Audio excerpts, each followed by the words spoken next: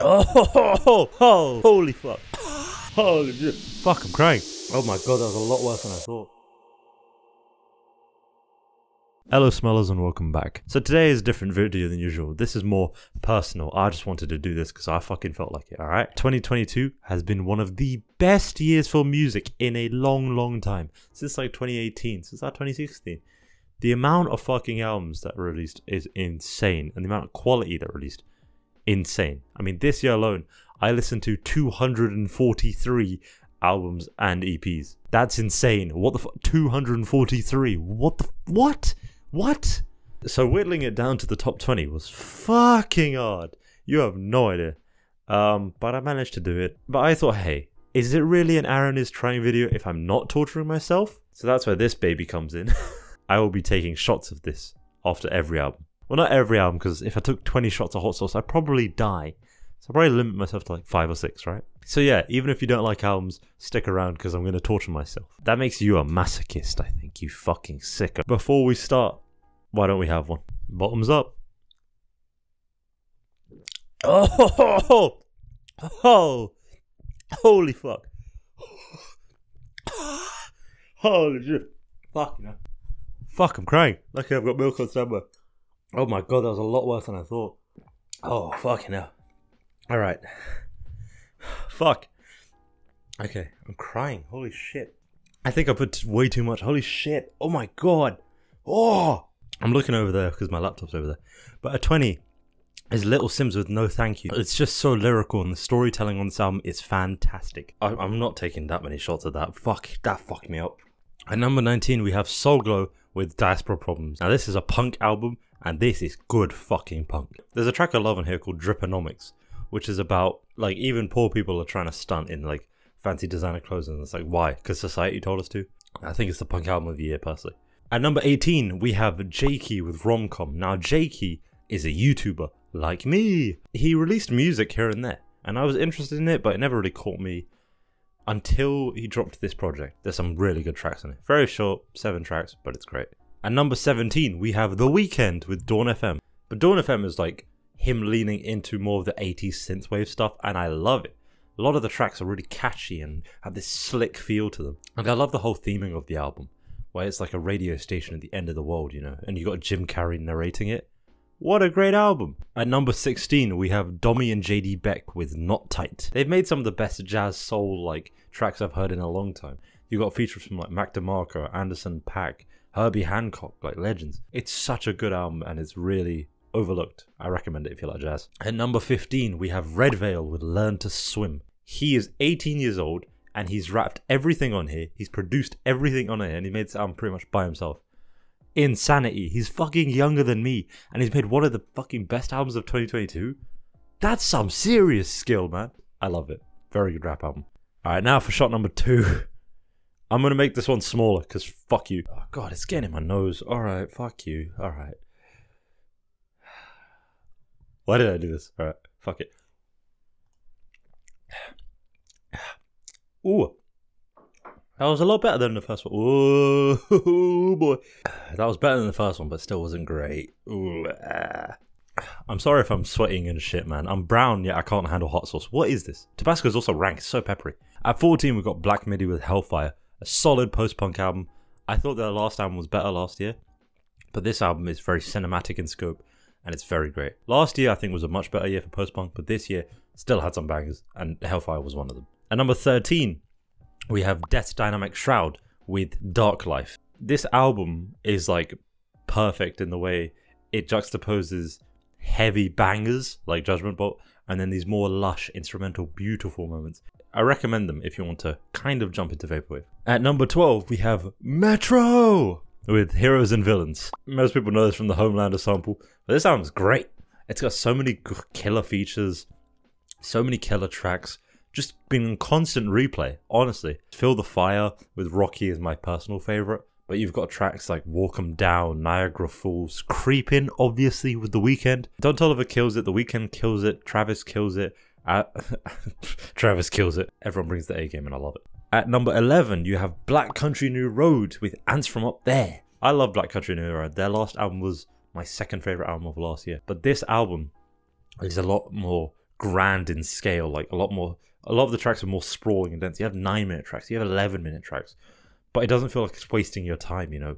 It's the build-ups are beautiful. Like the more concise moments, like on Concord or Horn Theme, are great too. If you want some beautiful music that really builds and crescendos, I recommend it. At number 10, we have Breakance with Hypochondriac. Breakance's style is very glitchy. It's like hyper poppy in a sense. The way he manipulates his vocals and the instrumentals is otherworldly in a sense, but he manages to pull out of it some beautiful moments, and just the choruses and the hooks he comes up with are so damn catchy, and you'll just be bopping your head to it. I'm kind of sad it didn't go higher, but hey, that's how good this year's been. Another shot before we get into the next one. Oh my god. Bottoms up again. I'm getting better. I'm also putting a lot less. I'll go ham on the next two shots, don't worry. At number 9, we have Brockhampton with The Family / TM. These albums, they drop back to back. And if you know me, you know I fucking adore Brockhampton. And these were their send-off albums. And The Family was like a Kevin Abstract solo album. And the TM was like a bit of a surprise. It was a group album, which sounds more like Leftovers. But hey, I don't mind more Brockhampton. I'm not complaining. I still had a fun time, and I love Brockhampton. I got that BB, you know, I got that Brockhampton bias, alright?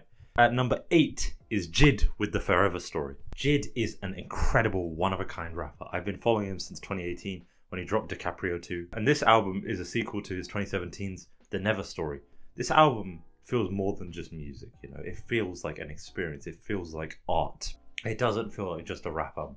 It feels like a celebration of humanity and the black culture and stuff. And I adore it for that. You have some great legends on here like Yasin Bey and Lil Wayne. Yeah, there's bangers like Dance Now and Surround Sound. Jid's technical rapping, oh my god, it's incredible. What he says on this album is so layered with double entendres, triple entendres, and his flow is so incredible. And the beat switch ups in some of these tracks are great, and he sings on here. It's a really great album. At number 7 is Wise Blood with And in the Darkness Hearts Aglow. I've been saying beautiful a lot this video, but this album and Wise Blood is just so beautiful in this otherworldly sense. Her voice is so angelic. Oh my god. And the instrumentals she sings over complement her perfect with these strings and piano sections, and you really feel like you're in another world when you're listening to this album. It's solid, it's incredible. If you want something really beautiful and otherworldly, Wise Blood is your go-to. Now, at number 6, we have Charlie XCX with Crash. I love Charlie so fucking much, it's insane. I think Charlie is one of the best pop artists right now. She made some great hyperpop albums with her self-titled and How I'm Feeling Now. And Crash is her kind of return to pop, and it's so good. There's so many bangers on here, like Yuck, Lightning, New Shapes, Baby. So many bangers, man. Just listening to it will put you in a good mood. It'll make you happy. It'll make you love life and love love. Because it feels like just a celebration of love, you know?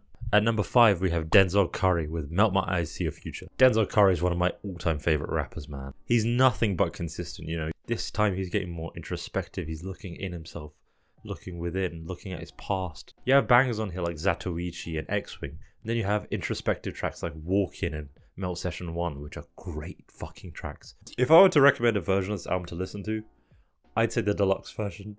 I'm hiccuping, holy shit. I'd say the deluxe version, because that has soul versions of the original songs, and it's great. Now it's shot time. Fuck.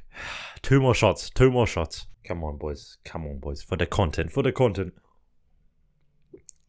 I'm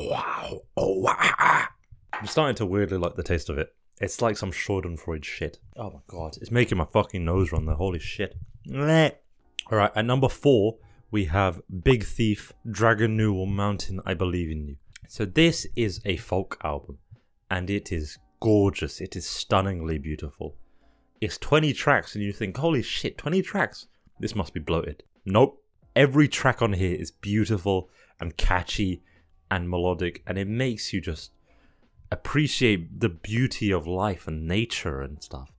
The tracks are so catchy. You got Time Escaping, Little Things, Simulation Swarm, Certainty. Such a solid fucking masterpiece. Don't know what they did, but I fucking love it.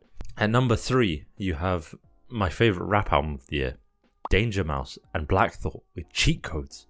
This is your favourite album over Jid, over Denzel? Yes. Black Thought's a legend, we know. He's in The Roots. Now he plays for Jimmy Fallon, which is Bit of a fall from grace, but hey. Danger Mouse is a legendary producer, collabing with Doom and Gorillaz. Going into it, I thought this would be good.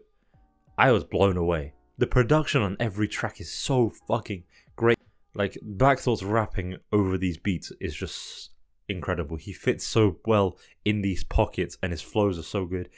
And obviously what he's saying lyrically is just another level. It's so good. It's so complex and detailed, and you gotta love it. And the features on here, incredible. You have MF Doom, Joey Badass, you have Run the Jewels, you have so many killer fucking features. If you want some solid lyrical conscious rap with some great beats, check this out. At number 2 is Alex G with God Save the Animals. Now, I fucking adore Alex G. When it came out, I listened to it, I thought this is good. But some tracks were weird, some tracks didn't grow on me. Until the past month, and I got hyper obsessed with this album. Every track on here is so great. It tells such a personal story about him growing up, kind of. Dealings with drugs, I guess, and like how he's kind of turned to faith. But it's not a religious album, not in the slightest. And the way he manipulates his vocals on some of these tracks, it's so weird at first and off-putting, but you learn to fucking love it. And you go, oh my god, this is so sick. This is way better than if you just sang normally, you know? The production is so grand and so much better. And the hooks are just so much catchier. And I don't know, he was just in his bag. This is like his best album, I'd say. Before we get to number 1, I'm going to do honorable mentions and rap honorable mentions. I'm going to speed fucking run these, because I have a lot of them. And then I'll take a shot. So, for rap honorable mentions, we have Lupe Fiasco with Drill Music in Zion, Kendrick Lamar with Mr. Morale and the Big Steppers. I know that didn't make it. Nas with King's Disease 3, Pusha T with It's Almost Right, Freddie Gibbs with Sold Separately, Joey Badass with 2000, Saba with Few Good Things, Benny the Butcher with Tana Talk 4, Conway with God Don't Make Mistakes, Westside Gun with 10, L Sweatshirt with Sick, Loyal Connor with Hugo, Babytron with Bin Ripper 3, and Nigo with I Know Nigo. That was just the rap albums. This year was insane for rap. Holy fuck, it was insane for rap. So for honorable mentions, we have Wet Leg with Wet Leg, Joji with Smithereens, Beach House, Once Twice Melody, Matt Watson with See You There, Jockstrap with I Love You Jennifer B, Viagra Boys with K-Vod, Fontaine's DC with Skinty Fear, Ethel Kane with Preacher's Daughter, Carly Rae Jepsen with The Loneliest Time, Beyonce with Renaissance, Rosalia with Moto Mommy, 070 Shake with You Can't Kill Me, and Rina Sawayama with Hold the Girl. Holy shit! I didn't even say like Steve Lacy or Brent Fires. There's so many good albums, man. It's insane. I put way too much, but fuck it. I'm getting used to it. We're getting good. I don't need the milk. We're good. At number 1 is Quadeca with I Didn't Mean to Haunt You. You must be thinking, Quadeca? Ain't he that KSI diss track guy? Yes, a couple years ago he put out a diss track against KSI. And he used to be this like a YouTube rapper. Fucking hell, that was a mighty belt. That was like a 7 out of 10. But his last album really intrigued me. It was called From Me to You, and it had some great songs on there. But the album wasn't that good for me. He has potential, so I was excited for this album. Then I heard the single Born Yesterday, and that blew my fucking mind. We gotta start by talking that it's a concept record. It's a concept record about Quadeca dying and haunting his family members and loved ones. It's a very serious topic, and it is dealt very seriously on it. This is not a happy album. This is quite a sad album, but it's so damn beautiful and melancholic. It feels like a warm hug, especially when you're going through it, you know? Every track on it is stunning. You have Fantasy World. You have Fractions of Infinity. Then you have bangers, which I didn't expect. You have bangers like Knots and House Settling with Danny Brown. Danny Brown's this album, and he fucking kills it. I love Danny Brown, man. And he raps from the perspective of a carbon monoxide alarm. It's crazy. This album is one of a kind. It is wholly unique. It has a concept and it fucking delivers. It smashes that concept out the window. I think it is the best album of the year, hands down. And it's a 10 out of 10. I rarely give 10 out of 10s, but it is a straight 10 out of 10. Let's take one more shot for the road. I finished like half the bottle, holy shit. For Quadeca. You know, I'm alright. No, I'm not. That was the albums of the year. Thank you for watching. This is a long one, I'm sorry. I'm just very passionate about music, you know? But yeah, I'll see you next week with something hopefully less painful. Peace.